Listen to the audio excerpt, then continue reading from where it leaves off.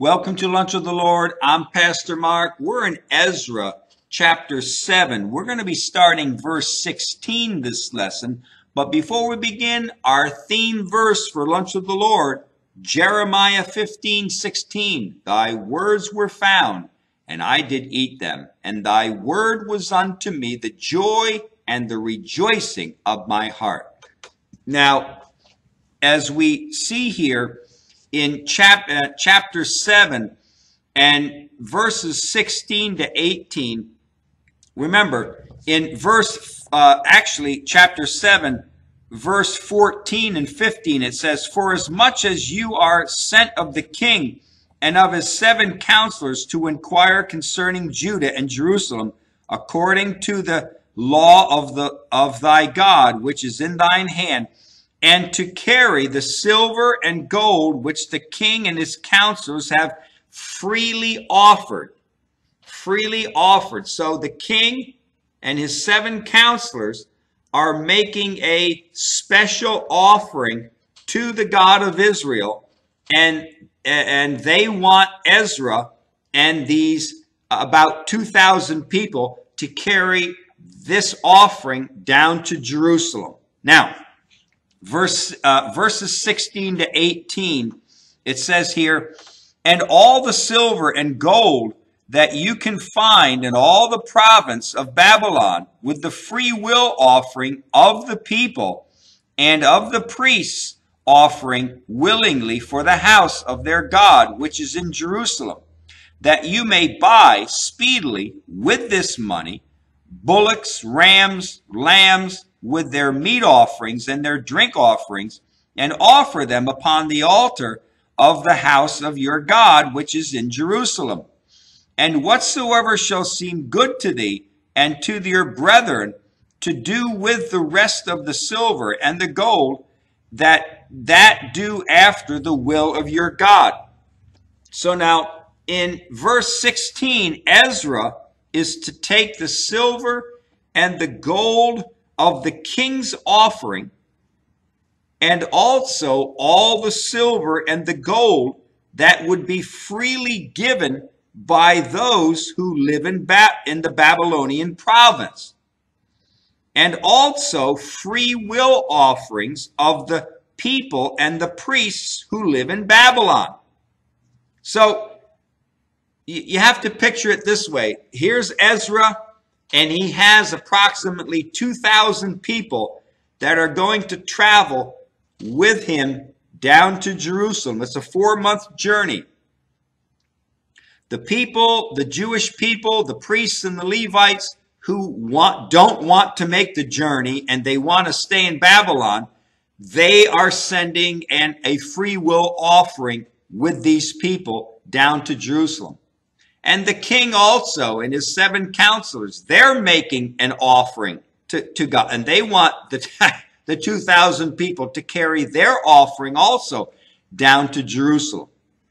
So now, verse 17 says that you may buy speedily with this money bullocks, rams, lambs, and their meat offerings, drink offerings, and offer them upon the altar of the house of your God, which is in Jerusalem. So, with all of these gifts that they're being given, these offerings, Ezra is to buy everything that's needed for the sacrifices and for the different offerings. So they're to take these gifts and use those gifts to buy the animals for sacrifices they need, and whatever they need to offer unto God, different things, they are to use these offerings to buy what they need to serve God. Verse 18, And whatsoever shall seem good to you and to your brethren, to do with the rest of the silver and the gold, that do after the will of your God. So what they're saying in verse 18 is, if there's any money left over, then you use that money only according to the will of your God, right?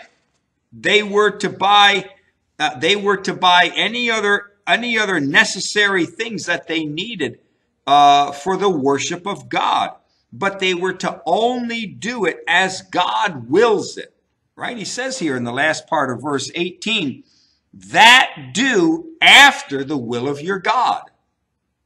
Only do it as your God appoints it. Don't do it under your own, don't take the money and go out and, go to the movies or something. They didn't have movies back then. But, don't spend it on selfish things. It's to be used for the service of God. So the extra silver and gold was not to be used, again, for any self-interest of their own. In these verses, in verses 16 to 18, we see a Gentile king. Listen, a Gentile king showing more interest and more enthusiasm in the worship of God than many of the Jews back then at that time. And in many Christians today. Isn't it true? Here's King Artaxerxes, and he's showing more interest and more enthusiasm in the worship of God than many people today who call themselves Christians. And the king is making this offering, and more than likely, King Ahasuerus doesn't worship God. He's a polytheist. He worships many gods. So, he didn't convert to Judaism. This is not the case. So you have this Gentile, in a sense, unsaved Gentile who's showing more enthusiasm towards the worship of God than many Christians today do. His sole concern was the worship of God, nothing else. Not the walls of Jerusalem or people's houses or bridges or any other thing, gates or anything in that city of Jerusalem. His sole concern was the worship of God. And that speaks to us today. What is our sole concern? Is our sole concern the worship of God? Or is our sole concern beautifying a building, a thing of concrete or wood, right? What is our sole concern? What the color of the hallway in the church should be, right? Our sole concern should be the worship of God, not the little detailed things. Yes, they'll come in their time, and God will lead us in those things. But our heart's main desire should be the worship of God. I mean, in a sense, this King Ahasuerus puts many Christians to shame. He really does. Verse 19, the vessels also that are given thee for the service of the house of thy God, those deliver thou before the God of Jerusalem. So the vessels here that are spoken of do not seem to be sacred vessels that once belonged to Solomon's temple. Remember, when King Nebuchadnezzar, about 150 years before, when King Nebuchadnezzar came to Jerusalem and took over the city, and he carried all the people and carried all the gold and the silver out of the temple and took it to Babylon. These sacred vessels that he's talking of here do not seem to be these vessels here, right? The vessels that were the holy vessels from Solomon's temple were given back when Zerubbabel left and went to Jerusalem earlier. All right, so that's when the holy vessels of God left Babylon and went back to Jerusalem. But now these vessels are probably vessels donated by people or by the king himself. Now, verse 20 says, and whatsoever more shall be needful for the house of your God, which you shall have occasion to bestow it out of the king's treasure house. So the king now gives Ezra permission to draw any more money needed for the house of God and for any of the sacrifices and the offerings.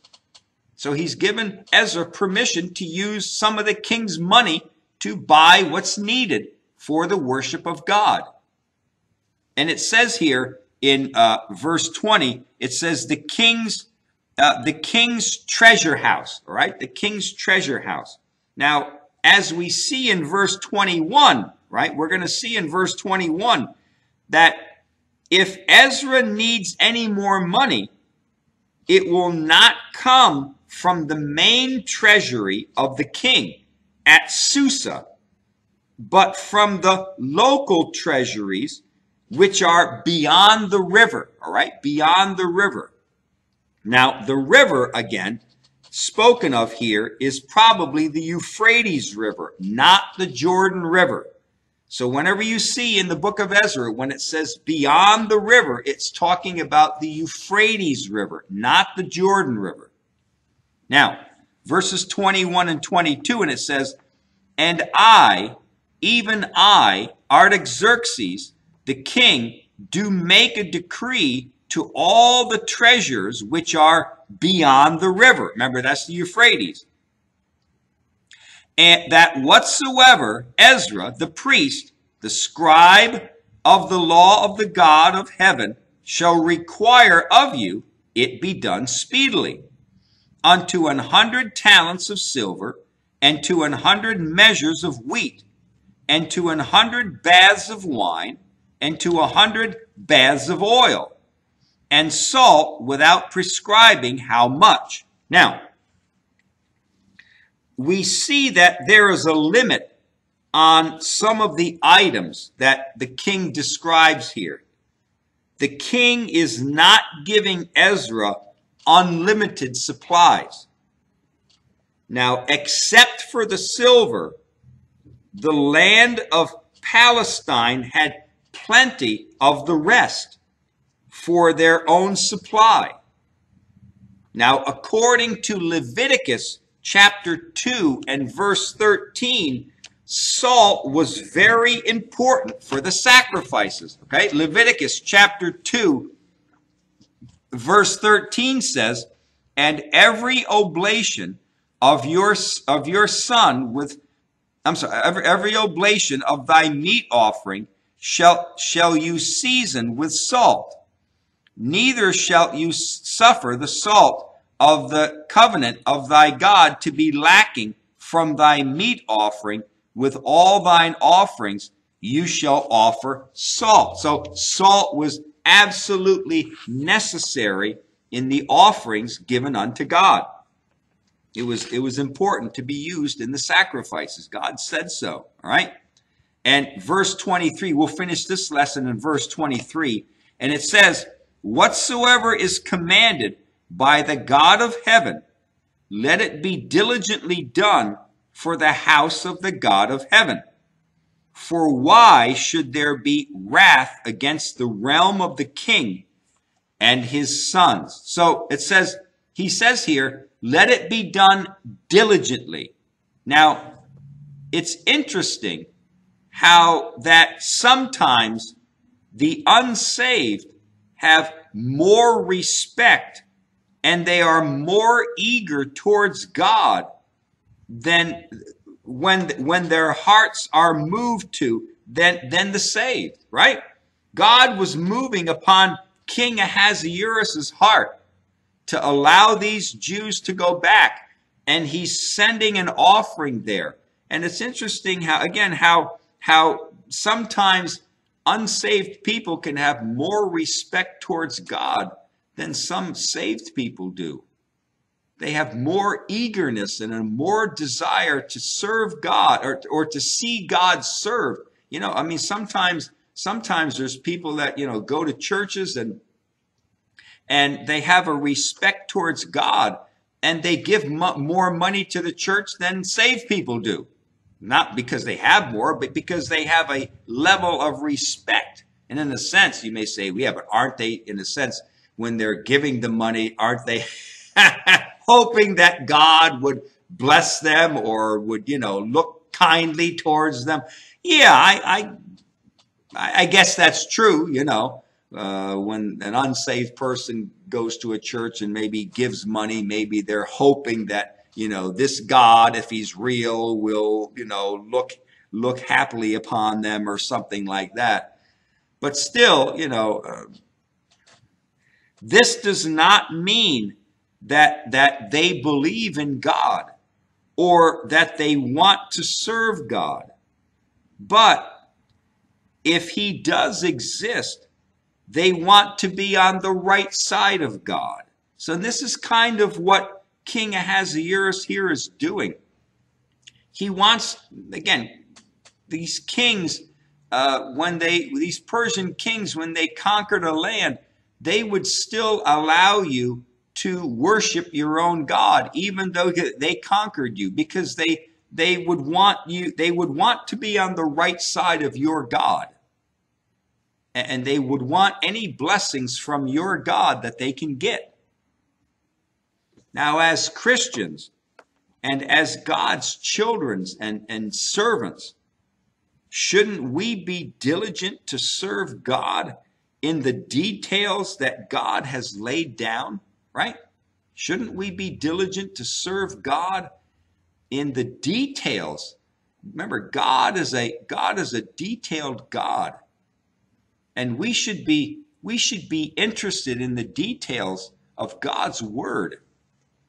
It says in Deuteronomy 32, verses 46 and 47, and he said unto them, set your heart unto all the words which I testify among you this day, which you shall command your children to observe to do all the words of this law. For it is not a vain thing for you, because it is your life. And through this thing you shall prolong your days in the land, whither you go over Jordan to possess it. Right? What does he say? He says here, set your heart unto all the words. What? Unto all the words which I testify among you this day, which you shall do what? Which you shall command your children to observe to do all the words of the law. Not some of the words, all the words of the law. Why? Verse 47, for it is not a vain thing for you. It's not empty and worthless. It's not empty and worthless to obey the word of God, to know the word of God, to meditate upon the word of God. It's not empty and worthless, right? Because it is your life. Listen, the word of God should be our life. It should be our life. For it is your life. And through this thing, through what thing? Through the meditation on the word of God, through putting the word of God as a priority in our heart. And through this thing, you shall prolong your days in the land, whither you go over Jordan to possess it. Right? It's not empty and worthless to know God's word in details and to teach it to our children. Why? Because it's our life. The word of God is like water. We need water to live, right? We need food to eat. We need air to breathe. The word of God is these things. And because we do it as Christians, the promised blessings from God will be for us as long as God has us on the earth. Right? As long as God has us on the earth, as long as we meditate on the word of God in these days, God promises us blessings for as long as he has us here. Whether it's another day or two or week or whether it's years on end. God's promised us blessings, but the blessings come as we what? Set our hearts on the word of God. We are to study and to obey God's words. It is for everyday life. It's for everyday life. And as Ezra was sent to Jerusalem to reform the people and to teach them God's word, because it's all about the word of God. Our life is to be centered on this word of God, to be lived by the word. We are to be people of the word of God in obedience, praying and meditating and studying the word. All right, we're going to start verse 24 next lesson. But until then, walk with the Lord. I know he walks with you.